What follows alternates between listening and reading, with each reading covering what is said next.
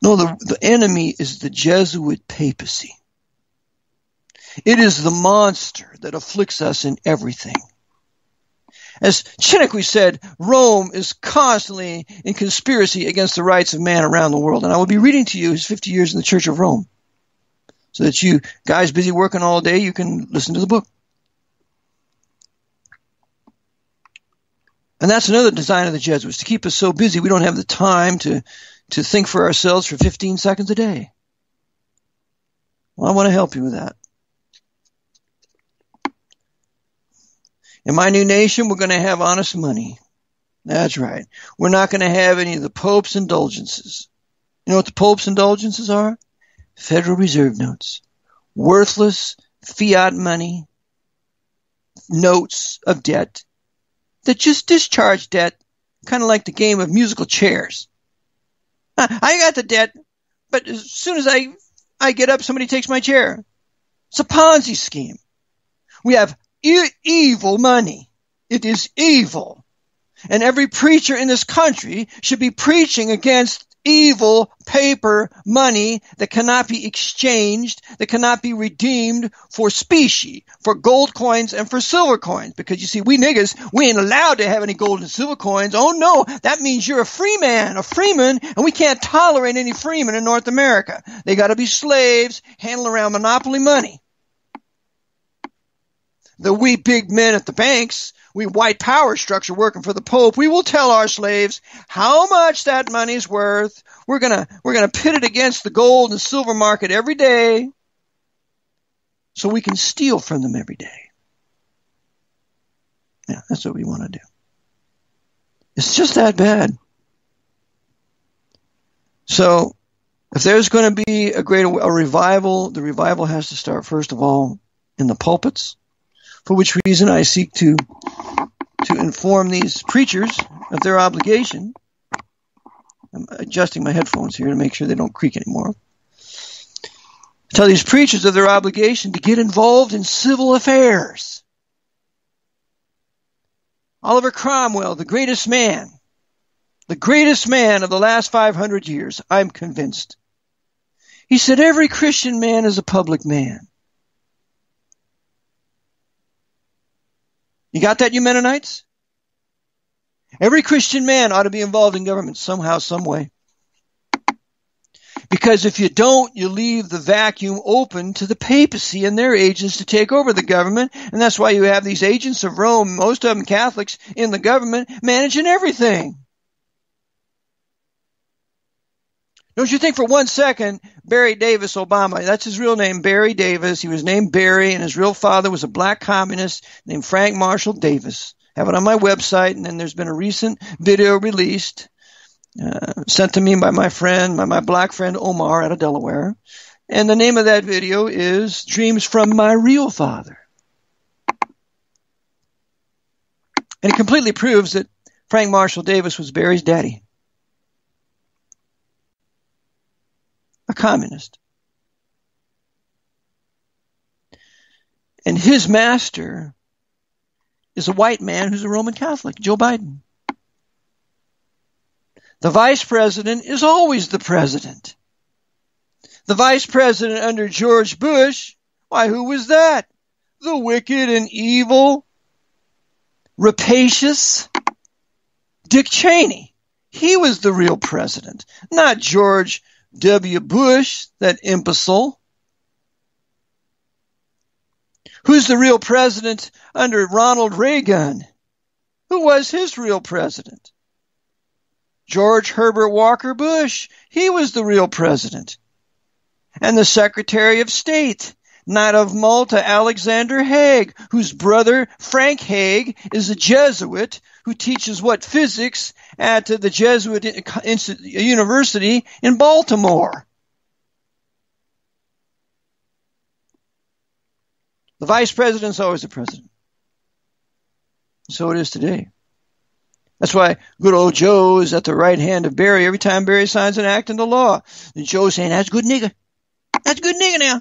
Go ahead, just sign it for us and the Jesuits at Georgetown and the Pope, and continue to drive this nation to desperation, to poverty.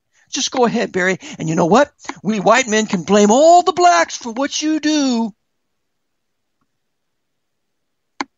That's right.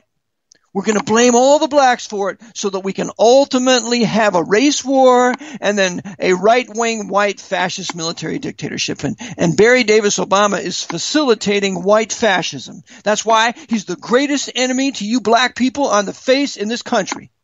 He's not your friend. The black man that's your friend will advocate racial separation and nationhood to get away from these white people and have your own nation so you can govern yourselves according to this book, the AV 1611 King James Bible, and seek God's blessing and intervention to help you. And any black man that's not doing that is just a servant of the devil. And while we're on the topic of black men, I want to point out to you that every design, every attempt for a back to Africa movement by black men has been thwarted and crushed by the Jesuit order. That's what Lincoln wanted to do. He wanted to send the blacks back to Africa. And most of them wanted to go. That's why during the days of President James Monroe, we white Protestant men founded a place, bought it from the tribal chiefs in Africa called Liberia. We bought it for the blacks here in America.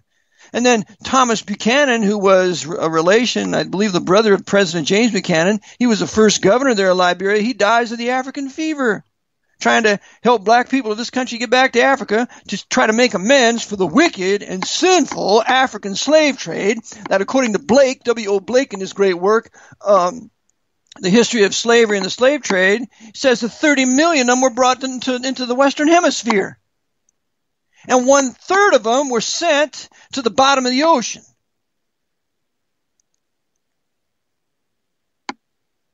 No. Black men have been taught to hate the white man. Why do you think this government has given you welfare for the last 60, 70 years, since what, 1930s, 1940s? So that they would encourage you to copulate, to create all these bastard, illegitimate children that have no fathers. For which reason the prisons are full of them because daddy wasn't home to whip their butts when they were disobedient, as white fathers generally used to do, as my dad did to me. So that there would be huge black populations in all the major cities, easily incited to hate and kill whitey. Isn't that the purpose for the Nation of Islam now? Now come on. Isn't that the purpose for the new Black Panthers? Now come on. To incite race hatred against all white men in general, not distinguishing between the white Roman Catholics who generally hate all blacks and the white Protestants and Baptists who've taught the blacks the Bible, who went into their ghettos to bring their slums, to bring their children to white churches, to teach them the gospel. We're not the same. All white men are not the same.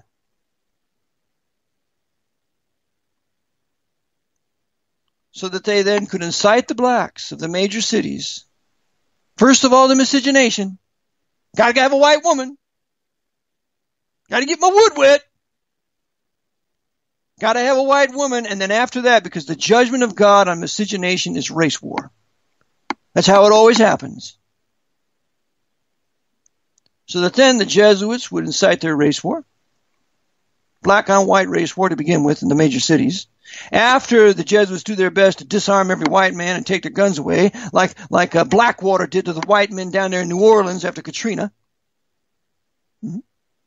Blackwater just being an arm of the CIA, run by that Knight of Malta Roman Catholic Arab prince, and Joseph Schmidt, who is another Knight of Malta, who is his right-hand man. The Knights run Blackwater, XZ. They're the Crusaders, and they're going to be used against us. With the Department of Homeland Security founded by a Jesuit member of the Jesuit Volunteer Corps, John C. Gannon, who was in the CIA for 23 years. Why don't you tell us that, Michael Savage? Huh? How about you, Alex Jones? Why don't you go there? Because you're busy working for the Pope and we can't go there, can we?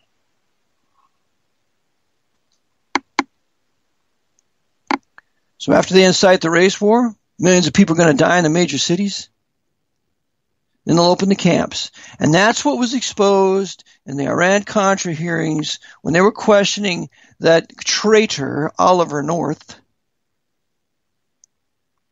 when that particular congressman from Texas put the question to him that I've seen in the paper that there are concentration camps, and immediately North turned to his lawyer, and then that traitor of a Hawaiian senator stopped the questioning. Daniel Inyoike, I believe his name was. He stopped the questioning, this line of questioning. We can have a private session. Hey, I don't want any private sessions. A republic has no private sessions. What's discussed is open before the populace because, sirs, you're supposed to be our servants, not our masters. We're not children and infants. We're adult men. White men. So they stopped the questioning, and it was during those Iran-Contra hearings that it was disclosed that the camp that they're going to incarcerate, and this is back in the 80s, they're going to incarcerate 21 million Negro, that's the term they used, Negro Americans. How come Jesse Jackson didn't tell you this, black man? How come Al Sharpton didn't tell you this, black man? How come Louis Farrakhan didn't tell you that? One of the killers, one of the co-conspirators in the murder of Malcolm X, which is the only black leader of the 60s I have any respect for. I speak about him on several pages in my book, Vatican Assassins. No, because there's nobody speaking for you black men. Which one of your black leaders are talking about the alien Roman Catholic Mexican invasion where these millions, 40 million Mexicans now, and other Hispanics from South America are illegally in this country, working, prospering, and putting the black man out of a job? How many of you black leaders have went to the defense of your black people in this? Zero. I don't even know if Pastor Manning has said anything about this. And I kind of like him, even though I think he's also an agitator. He's agitating white men. That's what he's doing. He's agitating white men into right-wing fascism. Pastor Manning, I like some of the things he says, but he'll never tell you that the CFR is running things. He doesn't deal with the Council on Foreign Relations. And he'll never deal with the papacy. It's all about that long-legged Mac Daddy, Barack Hussein Obama. But he'll never tell you that Barack Hussein Obama, really Barry Davis, was trained by Jesuit Greg Galuzzo of the Gamaliel Foundation in Chicago that was intimately involved with ACORN, that hatefully racist anti-white organization. So I will be teaching you about that too. I'll be teaching you black men about the betrayal of your race by your leaders in this country, because there's Boule Society, there's the Black Skull and Bones, just busy serving the Pope of Rome and selling you out. And Martin Lucifer King was a member of the Boule Society. And he didn't give one whit about the benefit of you black men and you black women ever coming up out of slavery and having your own nation where you're going to be self-sufficient. He never cared for you about that. He wants you utterly dependent on the federal government.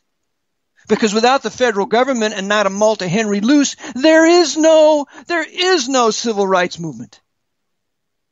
If the civil rights movement was about racial separation in the nationhood, the Jesuits would have crushed that. Jesuit John Lafarge being the father of the black civil rights movement in the 1930s. Which reminds me, I will have my dear black lady friend, sister in the Lord, Erin Fraser, on the broadcast from time to time. And she'll be teaching you about the wickedness of Martin King, Michael King, that was his real name, and his audience with the Pope, with Ralph Abernathy. Listen, anybody that has an audience with the Pope is serving the devil.